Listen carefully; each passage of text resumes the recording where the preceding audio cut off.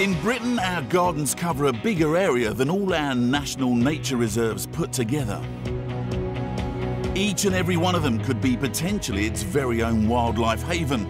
But just how welcoming is your garden?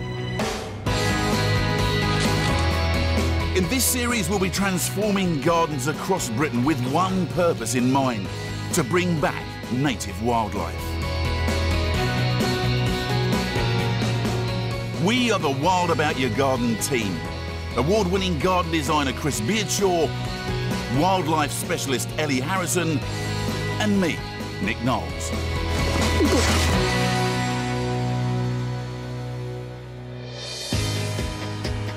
This week we're in Crayford in Kent, home to Betty, a lady whose love of mowing is limiting the wildlife in her garden to plastic animals. Yeah, all the sun's come out for you, look. This is what you would call a little patio. It's rather small, but it's very nice, though. A few days, yes. Blimey, look at the size of that water feature. This is the Riverbank. Wow, look at that. Wow, that's so pretty. is this tidal, or does it go up and down, or is yes. it static? Well, that was a bit unexpected, no, wasn't it? Static. It's They'll walk into a back garden like this and suddenly find there's a lake in the back. All the more surprising because Betty's neighbourhood is an urban jungle of pylons, traffic and industrial estates, all under a flight path. Wow. We did have a couple of swans, but they disappeared round about Easter. Don't know what happened to them. But it's a great resource to have, isn't it? Because it's really going to bring things in. Absolutely. The problem is what to do with this, really, or the challenge is what to do with this. And do you ever get any sort of birds, animals, anything in here? Well, get squirrels. They come along the fence here and pinch the birds' nuts. But apart from that, not really, Nick. Ellie knows why the wildlife's giving Betty the cold shoulder. I mean, there's absolutely nothing here. There's nothing that would thrive here. There's nothing they could eat. There's no reason for them to come onto this concrete space, especially with this solid fence behind with barely a gap underneath it. It's wildlife dead here, really. How about this? It's a bit of... Is this native? Oh, it's a first. It's a first for South East England. Oh, no, it's plastic. Why have you decided that you wanted a sort of a more wildlife garden rather than... Well, I think that there's not many... much in the way of wildlife about now, is there? Like there used to be, somehow. Butterflies, I'd love to see more of them. Because you don't see many at all now, do you, anywhere? You don't seem to. I don't know whether it's just that looking back, you have a better view of it when you're a kid, but I remember when I was little seeing more butterflies. And the birds I'd like to see more of. Betty's putting out food to try and attract the birds, but there aren't any takers. Talking of food, I'm a bit peckish. Oh, hello. This is a bit of favouritism, I think, isn't it? No, I was saving one of my lovely cups for you, but it was a bit feminine looking. Was it? All flowers on it. You think, no, you're definitely, this suits me better. Thanks very much. You're right with Jaffa Cake. Yeah, I'm great, thanks very much. I know you guys are busy working and... we're full, thanks. Can I have a Jaffa? No, I can have two. Yes, Betty's sussed the Knowles habitat straight away, but she wants birds and butterflies. However, Eddie thinks the river offers a chance to help a far more threatened creature, the water vole. How rare is this as an animal, then? It's been named as Britain's rarest mammal. So much so that this year, in February 2008, they've just started to protect them by law. I think numbers have gone down something like 90% in the last 20 years. An absolute plummet in numbers. What do they feed on? Is there anything we can put in the garden on this side that might entice them across? That's a good question. Well, at this time of the year, we're in spring, so they'll eat the buds and shoots and... Hey, I don't want them eating my plants. Oh, they're going to eat your plants. They're not going to be welcome if they start eating my plants. Wildlife's all very well, but come on. It's a wildlife garden. Of course they're going to eat the plants. That's the whole point. In the past, Britain was home to a far wider variety of wildlife. Wild boar, wolves and even lynxes roamed the countryside. Today, you need to come to a place like the Wildwood Trust in Kent in order to see them. Gets interesting up here. Ellie's brought Betty and two of her grandchildren along to try and sell her on the water vole. Betty, this is Hazel. Oh, hello, Hazel. And Kira and Macy. And we've come to see your water voles. Wildwood are running a breeding programme, releasing water voles back into the wild before they too disappear. It's a water vole. Yes. Oh. Wow. Not to touch them. What do you think of that, Betty? You do look like rats, don't they? No, I'm not that keen. No. There was a famous water vole in The Wind in the Willows, and he was called Ratty. Perhaps that's why people often confuse the two. With the rat, it's got a pointy face like this one. You see this one's got a little snubby nose. It's all kind of short and stout. And the ears are much bigger and sticking out on the rat. And they're all tucked away there on the water vole. And the colour's a bit different too. The rat's always lighter, and then the tail is shorter on the water vole and a bit fluffier. That was quite scaly, isn't it? And that's how you can tell them apart.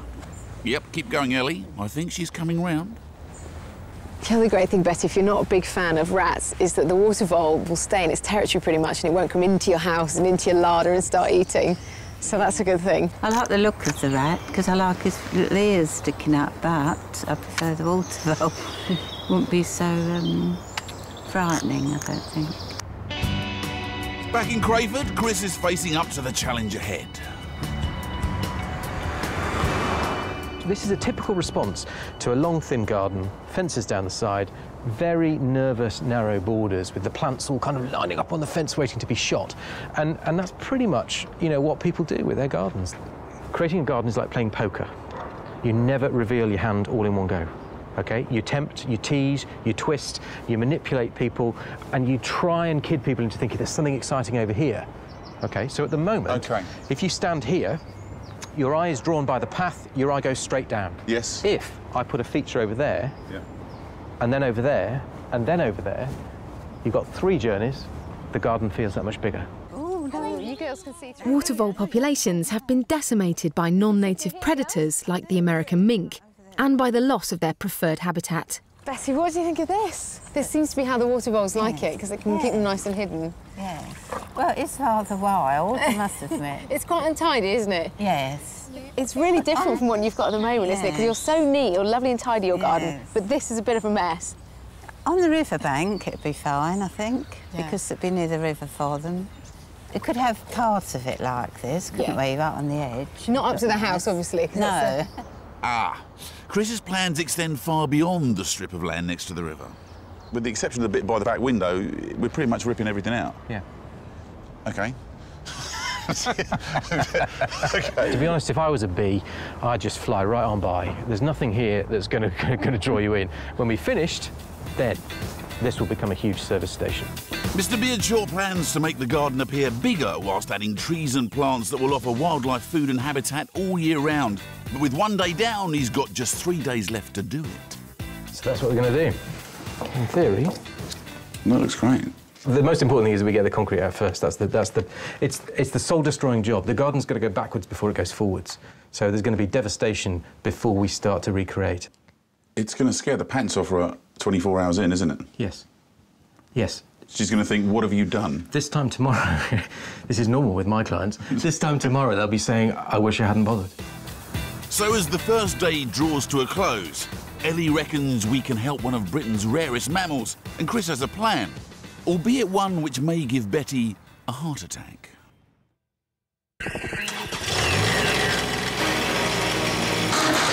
Day 2 and the garden crew go to work. Before the animals come in, the concrete's got to come out. And with just 3 days left, we have to get as much of the grey stuff out as we can in just one morning. Betty's lived in her home for nearly 50 years, during which the garden's never changed. But today, her crazy paving, her concrete paths and her narrow borders are gone forever. Oh, sorry, Betty. They're digging it all up. It's terrible, isn't it, the state of it? But it will look nice, I'm sure. It will do. Yeah, she doesn't sound overly convinced, does she? And in the garden under the concrete path, we've made a discovery. More concrete. All the way along? Don't want to worry you, but this goes all the way along. Any chance it's a main drain cover running off the road and into the river? I hope not. If it is, then we've got a bit of an issue. The Vickers, where they used to build the planes, is over there, so maybe there's an escape tunnel or something from over there, or an air raid shelter. Or it's the grave of King Arthur. He's a big chap, isn't he? He was a big lad, by all accounts. Maybe he was buried with his lance, do you think? Or a horse. Rather than a groundbreaking archaeological discovery, we have in fact uncovered another path. I'm sure that's just a path. But I think what we need to do is to get the spike in and just smack it to break it open. I'm not going to take it out because you only need, for grass, which is going in this section, It's fortunately, you only need about 300 mil of, so a foot depth of topsoil. And clearly the lawn's been existing here anyway. Happy days. We've already lugged over 10 tons of concrete out of that garden. Mind you, it won't go to waste. This is a proper big boy's toy, this is. Come to grab all that concrete, take it away, where it'll be recycled. I didn't even know you could recycle concrete, but you can. In fact, some builds are now demanding recycled. This could turn up in the new Olympic Village just up the road here. The grey stuff's no longer a problem for us, but out on the river it is, where it's covering many of the banks. It's taking away the water vole's natural habitat. Quite a lot of the gardens have just got concrete or wood at the end there, so there's not really a lot of access for wildlife. Coming up to yours now, Betty, you can see that although it's a brilliant bank, there's just not a lot to eat for them or not a lot for them to hide in. No, that's true, isn't it? So we have to make sure Chris puts a load of plants in. Yes. Got a couple of reeds each side. Couple of reeds, but yeah. you need some more along the front. Let's make it quite a bit thicker. Meanwhile, I've dropped in on the neighbours and found concrete isn't the only thing driving away the wildlife. So who have we got here? This is Sooty, otherwise known as Beelzebub, Hello, Sooty. because she's a killer cat, Is she? sadly. Yes. So, and what sort of things does she kill? Well, there's many small birds, mice, teenage rat, which I found on my bedroom floor, which was the nastiest, wood pigeons, 2 more hens that she's managed to get into the cat flap and killed indoors. So she's a bit of a menace, really. Yeah. But she's lovely. I've tried bells and all that, so... Oh, you have tried putting a bell on her to try... But she gets it off. She gets the bell off, does she? Chews the whole thing off, yeah. So Look, here comes Ellie. Look. Yes. Marion. And Nick. Oh, hello, Nick. Hi there. I've just found out there's a killer cat up here. Beelzebub. What an appropriate name. It's a real sort of river community, this, isn't it? For a place where you wouldn't know there's a river out the back, everybody's really into it. You should have like a regatta like Henley. Well, we do. Actually. You do not? We do. And we're having a meeting tonight. Am I the only one sensing a little eccentricity in Crayford? I have my concerns. Ellie's more worried about the mess upriver. Lots of plastic bags, bottles, toys, tyres, lots of that. So it's not... I mean, this bit's fairly clean, but the rest of it's not. Yeah, no, it's not that it's filthy, but there's plenty of evidence. There's just tons of rubbish, really. So, apart from building a wildlife garden, we need to give the river a bit of a clean-up and find a way to stop the neighbourhood cat mowing through the local wildlife. She wants to stop the cat killing things, she just doesn't know how to. Not only can you put collars on, only some of which work, really. The bells are the better ones. They tried that. They tried the bell and the cat ripped the collar off. But what you can also do is make sure you feed it about the same time each day. If you make it kind of early evening-ish, get them in for the night and keep them in at night, because at night's when the small mammals are coming out and early mornings when the birds are coming out, and that's just prime hunting time for cats. But cats love going out at night. Yeah, well, but they don't need to. If you can have them out in the day, they actually don't need to. They get plenty of food. They don't need to go out hunting. Yes, whilst Ellie ponders putting every moggy in the country under cat curfew, I'm up the road at the Regatta Committee meeting. I have a feeling they're already 3 sheets to the wind. We've had an 8-foot-long remote-controlled alligator. We've had Sea France ferry, which is not bad on a rowing boat, so it's that sort of thing. Can I ask a question? Yeah. Don't they all know that here? Yes. I know, we've got new residents. Oh, have you? Who's new residents? Oh, yeah. Have you just moved in? Yeah. In October? Stop interrupting and all, will you? We always go along the whole stretch that we use, and if there's any nests there is a post put in with a big notice on it, nests. Homemade garlic dip. Homemade garlic dip. That's very good. Listen, a hard day in the garden has left me with an appetite. But I'm not here just for the food. Listen. Listen, I can't speak. Could I call on the regatta committee to throw together a small armada to come along and maybe go for a bit of a river clean-up altogether? Would that something you could join in with? Yeah? That's fantastic. Let's celebrate and get stuck into the twiglets, shall we? Cheers. All right. Bye, cheers. Blimey, that was an experience, wasn't it? See you later, Nick. Cheers. How we doing, chaps? We all right? It's chucking it down, but the boys will have to work into the night to get the pergola base levelled for the morning. Perhaps not the best time to tell Colin about the homemade garlic dip. It's late and it's raining, and you want to go home, don't you? We do want to go home, sir, we do. Look, there's steam coming off him. Can you see that in the light? Look at that. Don't get too close. Don't get too close. Makeup. Can we, plastic surgeon then? What do you think? Get out of it. Go on. I appreciate it, Watervole. It's morning and we've only 2 days left in Betty's garden, but the boys' late night has paid off and they're putting the final touches to the pergola, whatever. Just get this measurement right now and then we'll be off, racing. Where's Nick this morning? Wish I was taller. You don't want to be taller. Petite is attractive. I'm escorting Betty around to her neighbours. Chris has big plans, and I reckon it might be better to shield her from what's about to happen. Yeah. You going to stay with Joyce? Yeah, I'll go in there. She looks a bit raunchy for me, Joyce, to be honest. She is. Oh, darling, see you later. Oh, he smells lovely today, Joyce. He smells gorgeous. Oh, lovely. See you later, ladies. Bye-bye. Don't look at me like that. Back at Betty's and the landscape team are in for a hard day, whilst their boss Mick tries to figure out where to put the holes for the trees. Only one man really knows what's about to hit us. The biggest tree we've got is 1.5 tons. That's about twice the weight of an average car. Yeah, that's a very, very big tree. How wide is it, the tree? Quite wide.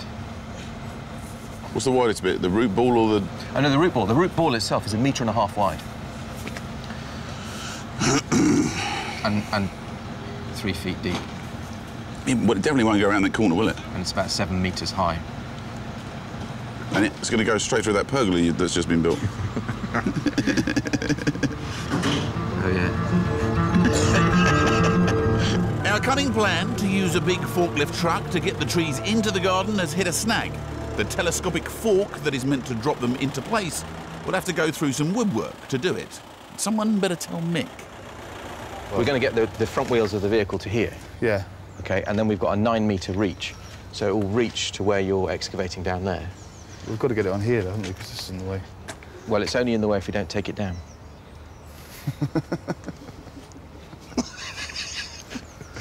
No. Can't we, No. just, have you got a saw, Nick? Yeah, I have, but having watched them spend all night in the rain last night putting it up, I'm loath to bring it over to you. Have you got a pencil? Have you got no. a writing stick? Mick is desperate to save the wood from the trees. See what I did?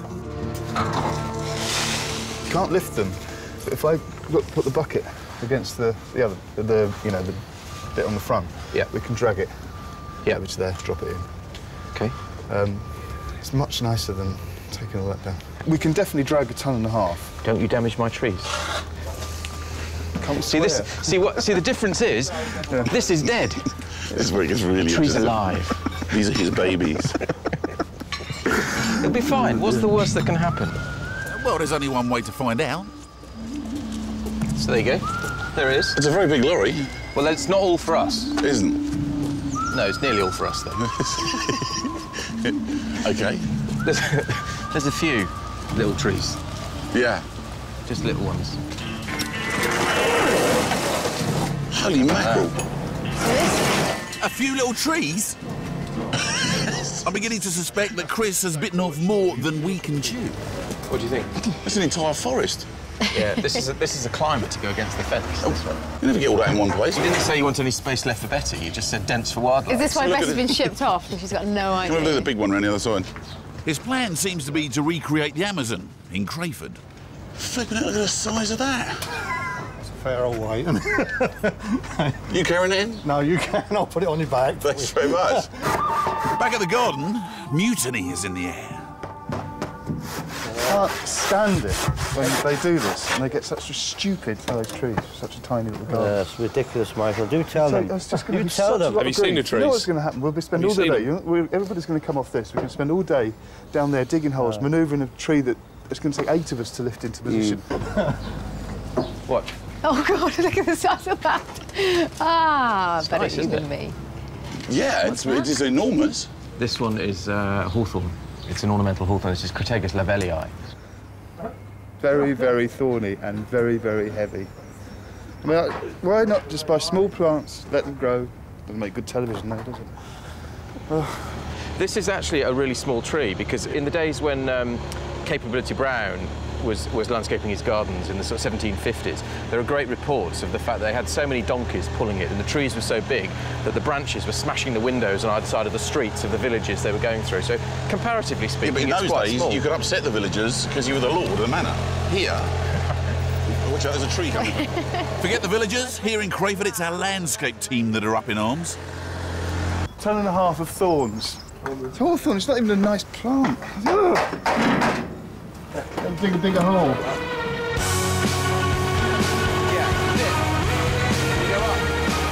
With Chris still determined to use the telescopic forklift, it seems the pergola's days are numbered.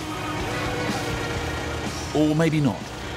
Is there anything wider than the wheels on the truck? No. I just wonder whether it might be an idea to put a tape measure across the wheels and find out whether it actually will go in.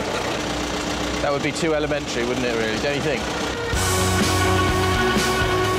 I think your axle's too wide. With the truck stuck in the front wall, it's time for Plan B. With this telescopic, we'll be able to drop it right on those planks at the end, from here. Mick's happy his pergola might be safe after all, but Capability Beardshaw's showing signs of tree-related stress syndrome. Can I take a picture? Yeah. For the insurance. For the claim. Exactly. That's it, it's going to have to be it. We're about halfway to the hole. Which is rather disappointing considering we were hoping that was going to drive it and just drop it in. Mick's got his way. All we can do now is drag the tree with a digger. It's good news for the pergola, but not for us.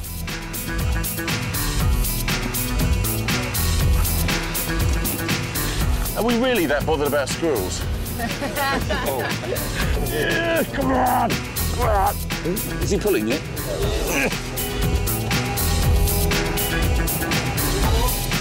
Close enough? That's fine. Watch it doesn't catch your eyes as it comes over, Nick. There it goes. Oh, yes. Nearly. Well, it's not bad, is it? It's all right. Just heel it in, it'll be fine. Chris, he said, heel it in. He really loves trees, doesn't he?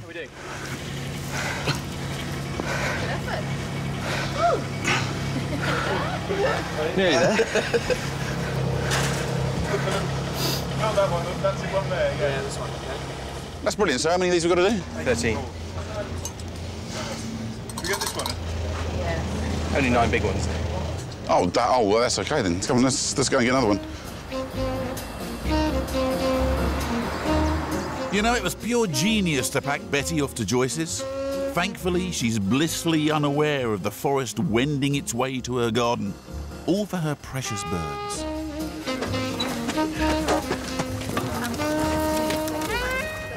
OK, so what's this one? This is a holly. Hasn't got prickles? No, it hasn't. This is one of the prickleless ones. This one's called J.C. Van Tol. And this one is going right in there. So it's going to bring the berries in, bring birds right against the kitchen window so Betty can watch the birds feasting on the berries. And he's not just a garden designer, you know. He tells fairy stories too. Want to hear one? Here we go. They believed that all the spirits from the landscape, from the trees and the shrubs and the woodland, all went into the holly during the winter. And then what they used to do, they hung little presents on the holly tree through the winter months as a reward for the evil spirits, to try and appease evil spirits, so they had a good growing season the next year. And that is why at Christmas, you hang baubles and presents on a Christmas tree, because until Prince Albert introduced the Christmas tree, it was the holly that we used to hang the presents on. And that's why the holly is such a special tree. Right. Never, ever cut a holly tree down, and if you do, ask its permission first. Otherwise, have you spoken to all the evil fairies will come out and they'll start pursuing Have you had a word with this one? Not yet.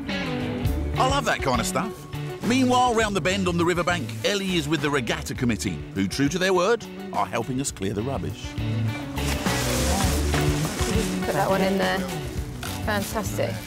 This is really bad news for wildlife, Betty. Yes. Look at that. Mind your fingers. Well, oh, that's yeah. Oh, dangerous. just terrible for small mammals. The thing about litter really is that animals don't see it as litter, they just see it as a potential habitat. So in they go, right. maybe looking for food, and could easily get stuck. Some of it can only be reached from the water, so Ash, the river keeper, John and I set sail. 3 men in a boat. The colours, the way it plays off the Stella can just next to it. Here we go. A speaker or something? Yeah, it's a speaker. Here come the Armada. Oh, yes, it is an armada. Afternoon. I think actually ahoy might be the correct expression. Oi, oi. Have you started getting excited about litter yet? I have. I suddenly go, I'm starting to say, look, there's fantastic litter over there. Let's go over there. You're such a geek, mate. There's definitely a load of rubbish in it, and there's an awful lot of, like, you know, takeaway rubbish. That's rat food, isn't it? That's prime rat food, really, because they're such opportunistic eaters. They'll go for anything. They'll even go for the pizza boxes, you know, so... Rubbish can be lethal to wildlife, and it can also attract brown rats, a real problem by the river, as they can quickly take over water vole habitat. But that's why we want to get rid of the rubbish, really, because the more rubbish, the more left-out food, the more rats we're going to attract, and we want water voles. Have you seen any wildlife this morning? Haven't seen it. Only Betty. Yeah. See, how rude. Oh, that's not right. There we go, there's a vole. We've got a vole. Ellie, can you see him? Here he comes, he's in the gap here. If you watch carefully that area, he may come out again. Little blunt nose on him, little blunt stubby nose. That'll be the one. Ellie was right all along. There are voles in this river, and we are lucky enough to get a glimpse of this rare animal. Here he comes, here he comes. Here he is, he's down here again. See him? Fantastic.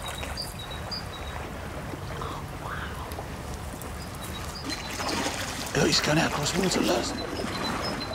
Oh. They're here. They're really here. How cool is that? Aren't they amazing? He's just trucking all the way down the side. Amazing swimmers, aren't they? Just yeah. Casually on his way down the bank. Is that the water vole dance? Is that it? I don't know. I'm making it up. That's right. Armed with the knowledge that there is at least one water vole and it's heading toward Betty's, we still have a lot to do before her garden will be water vole paradise. Christopher, how you doing? All right. I've got some amazing news. I don't like that look. No, I've got some amazing news. I've just seen my first wild water vole over there. What, were you doing the littering? Yeah, we were doing the littering. Fantastic. So it's all worth it. Very opportune moment. This is a malus. It's one of the ornamental malus. So it's going to produce the crab apples that the water voles are going to eat. Yeah. Now we've got this, and we've also got a hazel. And what I need to know is which way around in the garden you'd like them, because this is more ornamental, so my tendency wouldn't be to put it down on the riverbank because it's a bit too ornamental in where I would normally plant native species. Right. But it is going to put the crab apples right down by the water. That would be my preference, because in autumn they'd eat the fruits and grasses and sedges throughout the rest of the year, but not really the nuts so much. So you'd rather have that? To get it all down to where the water voles are going to be, I would have this one as a preference down there. OK, all right. Is that all right? Might need a lift. All right. Wildlife and garden design working in perfect harmony. But it's not always the case. We've got that big concrete platform, which I've only left there because it's just deep, deep concrete, and it was just too difficult to get rid of. So I wanted to put like a timber platform on it. Decking. A decking, OK, a decking. The least wildlife-friendly surface But that's the point, really. It's like, what can I do to it that's going to make it more wildlife-friendly? I mean, because it's going to be raised off the ground. So can we leave an opportunity for things like hedgehogs to get in? How big a hole does a hedgehog need? About that sort of size? Yeah, not big at all. 20 centimetres gets every single mammal through, including badgers. So so smaller than that. 20 centimetres? Yeah, that's what it is. The old scorch on down. 3, 2, 1, go. Mind your feet. I'm getting stuck in with the hydrangea. Do you need some help getting your feet out from under there? I'm fine, actually. I think I might just grow here. I think we've just planted a knolls. So will it go up over the shed, then? As soon as it touches the shed, it's going to start sticking itself to the shed and then along the fence. But you can see the density of it. This is great for nesting birds. Blackbirds love it because they can get right in here and they can nest safe in all of this kind of congested stem, and they're surrounded by broad foliage. So no, that one's going to be fine. Any evil spirits with this one? Well, I could make a story up if you like. You sitting comfortably? I'm not convinced you haven't so far already. 12 hours and 13 trees later, the garden is coming together, but it's another late night for the boys. It's got delirious after a while. Do you need sustenance? Yeah. After the thorny issue of the trees, headman Mick seems to have been one round. I must say, because this hawthorn here, I was very rude about it when you weren't there. Because I'm not a great lover of thorns anyway, hawthorns at all, but it's lovely. Actually, it does look good. I'll give you that. See? It's hard though, isn't it? See? He's a softy, fluffy gardener at heart, really. Fluffy? With the boys back on side, that's it for today, but we're not out of the woods yet.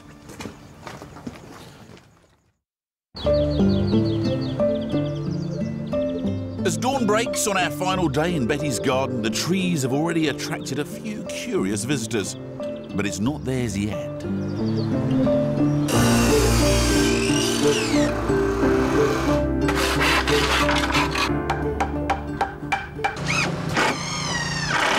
Morning. Big day today. Finish the decking and plant about 600 plants. No problem. No problem. The plan is coming together, but before the planting can begin, we need to improve the ground. And that means wheeling in barrow after barrow of topsoil. Everyone can help out, including the wildlifers. You're a ferocious digger, Chris. Well, stop! Can you manage that? Oh, yeah. I didn't realise you were taking that No one. bother. You sure? No. Master or apprentice, everyone has to lend a hand. This one's a wonky one too, you know. What's amazing is not the wheelbarrow making that noise. Oh, I've never done this before. Oh. Takes double the effort with me involved. It works better on the wheel. Oh, yeah. Thank you. It wasn't just me. Game though, isn't she, to be fair?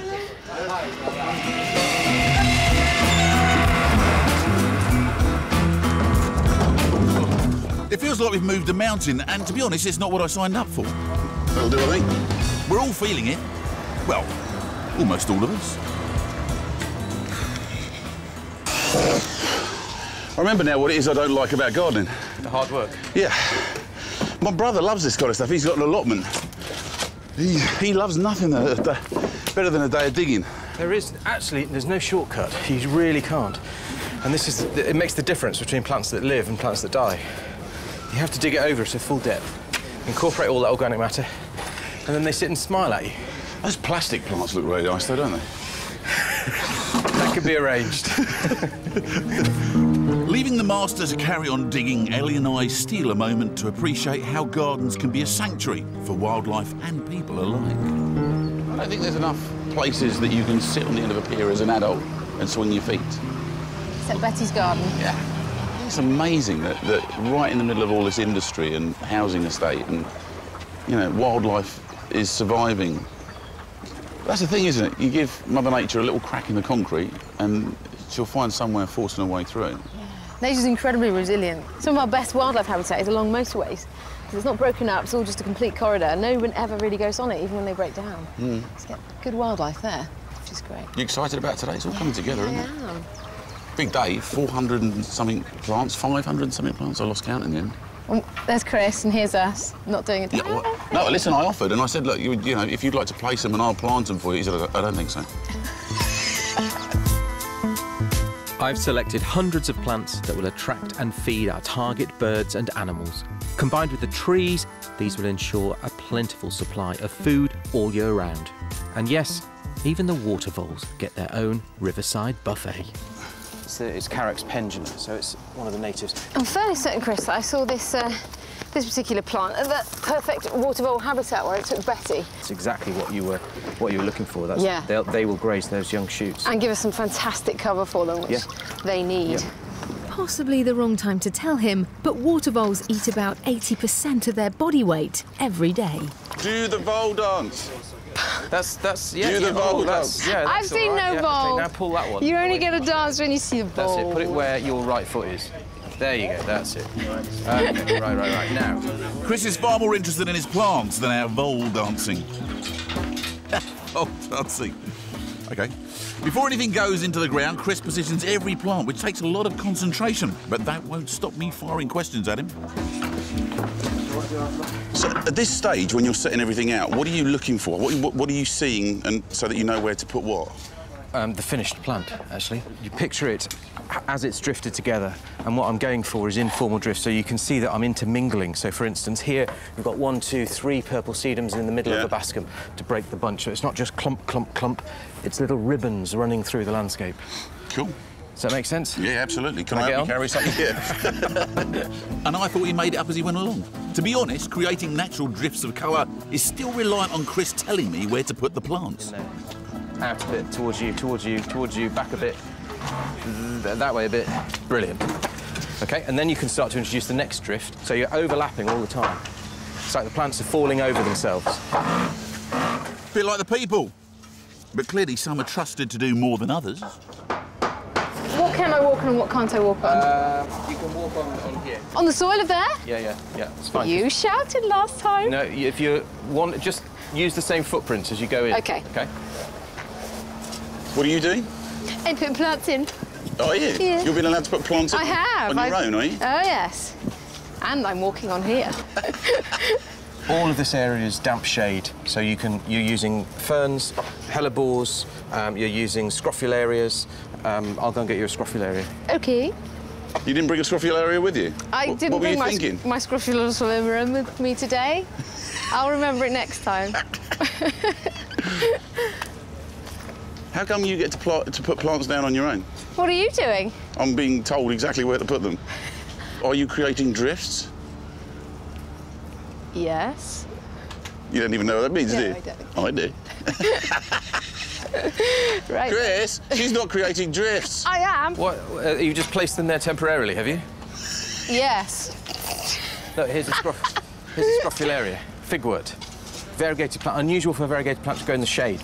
If you have a variegation, you're not as efficient because you can't manufacture as much chlorophyll. So you need the loads of light. So you need loads of light, except nature always throws in an anomaly, and this is the anomaly. This one loves the shade. So this mixed with your ferns. So what I want is 3 ferns spaced out in a triangle, and then an interlocking triangle of scrophularias. I see exactly what you mean. So 3 and then 3 overlapping. Of course, that wouldn't have been variegated originally, would it? Because variegation is something that's been bred into it by people. No? Yes. Yes! Except sometimes nature does it for you, and there are different forms of variegation. Yeah, but I won't bore you with it, but you'd get half a cheese for that. Honestly, if you give him a little bit of information, he's dangerous. If you'd like to know more about the plants I've chosen to attract wildlife into Betty's garden, then go to our website. 4:30, so we've got an hour and a half. As you can see, the light's going quite considerably now. It's behind the willow tree, but the plants, look at that. What a difference it's making already. So I'd say we were 3/4 of the way there on the planting, and ever seen a lawn laid in half an hour? You're about to here.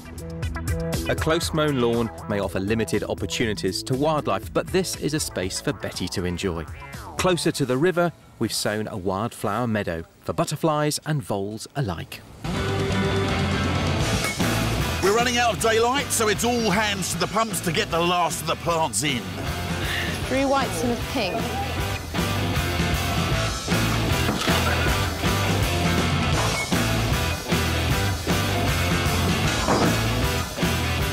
Putting the finishing touches on the decking includes making sure we leave the mammals a way to get in. And that's us done. I think it's beautiful, we think it's beautiful, but it's not our house. No, so it isn't. I'll go and get Betty, you wait on down here. Too late now? I might just jump in the river if she doesn't like it. It's just still too much. Oh, say. Oh, my goodness. Do you know, my heart's missing a beat. It really is. Oh, I want to cry. It's so gorgeous. Absolutely beautiful. Well, that's half the battle won. She loves it. But for us, the real challenge is attracting the wildlife, and that won't happen overnight. We're leaving Betty's garden to mature, but installing an array of motion-activated cameras to record wildlife activity over the summer. 4 days ago, Betty's garden was nothing more than grass and concrete. There was no cover and nothing to attract animals in. 5 months have passed and the transformation is incredible.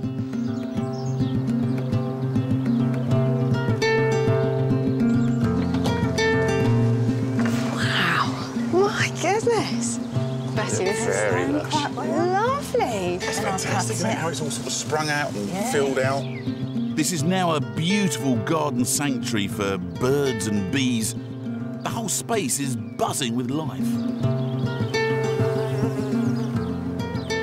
You had lots of butterflies, Betty? Butterflies, yeah. Some lovely coloured one, but 3 inches wide.